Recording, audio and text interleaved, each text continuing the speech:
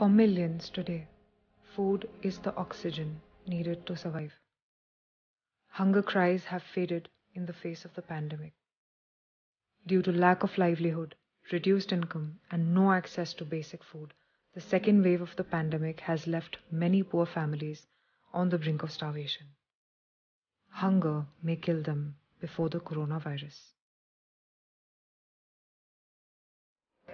ఒక్కొక్కరికి ఇద్దరు ముగ్గురు పిల్లలు ఉన్నారు. పిల్లలకి జ్వరాలు వచ్చినా చాలా ఇబ్బంది అయిపోతుంది. ఇప్పుడు ఇంకా మాకు చాలా కష్టంగా ఉంటుంది మేడం.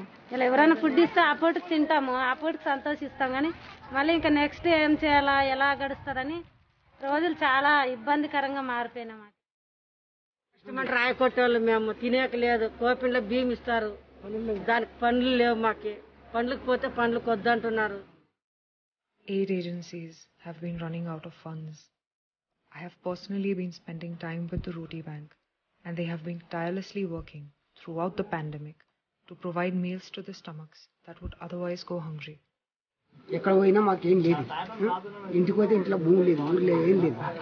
దాని పరిస్థితి ఏంది? మాకు కొంచెం సాయం చేయండి మీరు ఎవరన్నా. And now they need our help.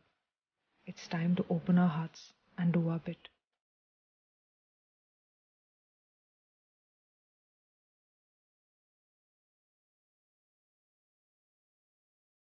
And as the Roti Bank motto stands, if you cannot feed 100 people, at least feed one.